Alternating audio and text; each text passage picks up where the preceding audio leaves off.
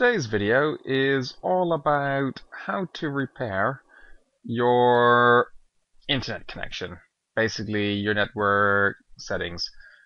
We have had a lot of reports of after the new upgrade to certain versions of Windows 10 that the internet stopped working, etc. Also, it could be because of some certain settings within, maybe you went into a corporate office and they put some settings onto your computer, or you changed something and it just didn't work. So we're going to show you how to do it the automatic way and also the manual way, and in the end it's going to be a complete reset of all your network settings that brings you back.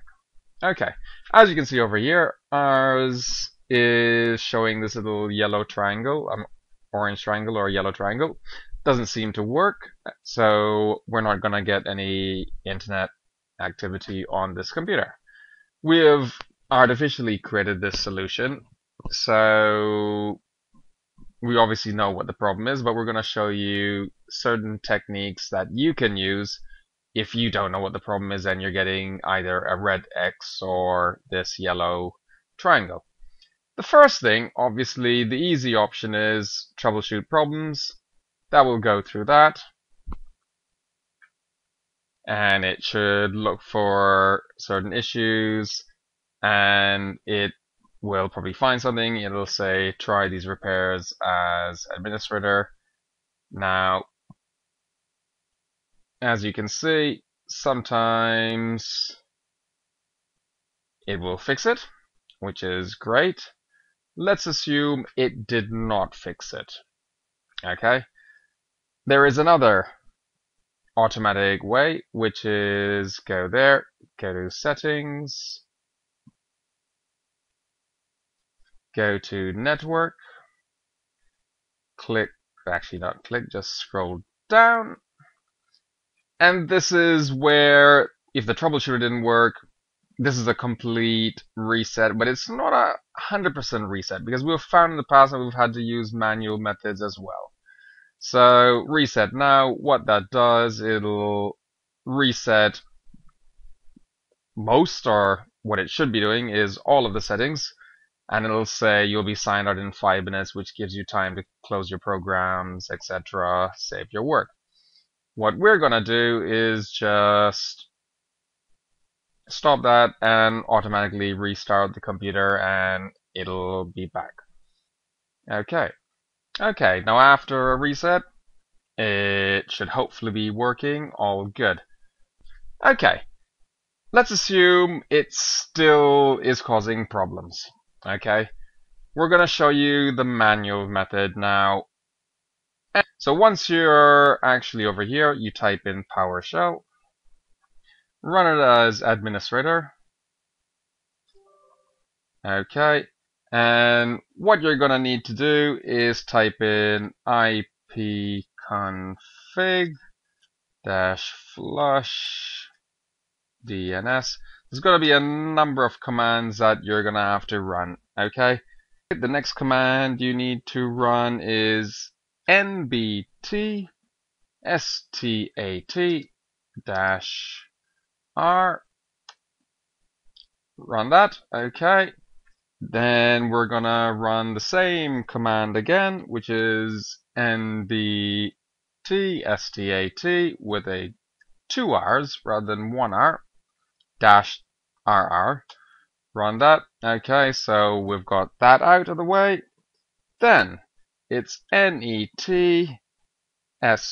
sh int ip, and then it's reset all. Now what that does, it'll go through as much as possible. As you can see over here, there is an access denied for one little part. It asks you to restart your computer. Okay, do restart your computer. Once you come back, okay, we still need to run a few more commands and then restart again. Okay, and we're just, for simplicity's sake, we're just going to run the commands now. Okay, So NETSH, that's the next one. Then it's INT IPv4 reset. So you're basically resetting all your IPv4 things, the same thing with 6. Click reset, it's asking you to restart the computer.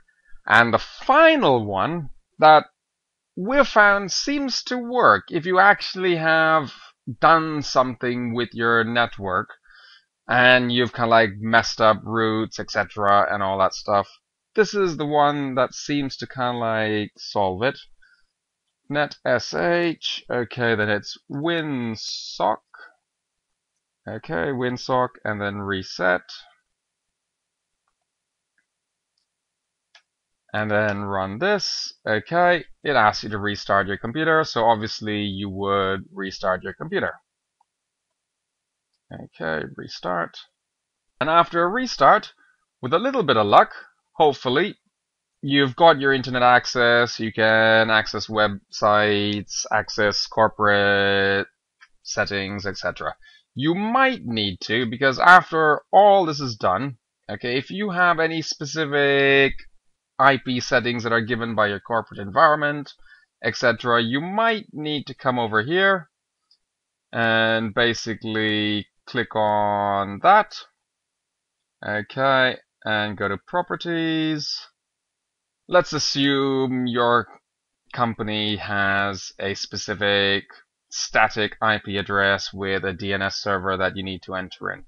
You might need to do this after these things have been done, because it completely wipes what has been previously set up and it resets it all back to almost factory state. What you will notice, we ran the manual commands.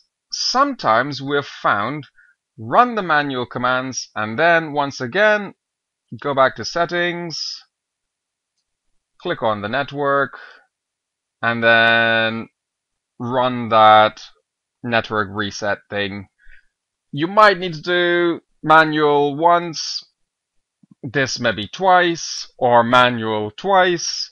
This may be once or twice. You get what I mean. It's a little bit sometimes funny, sometimes doesn't work initially, but with a combination of doing it, restarting your computer a number of times, after all these manual versions have been done, and also this reset, things generally we've found come back to original status. So hopefully this video shall show you how to solve your network problems if it all completely does not work and you're literally stuck with a red X or a yellow triangle and you've tried the troubleshooter and nothing works. Thank you for watching. Have a good day.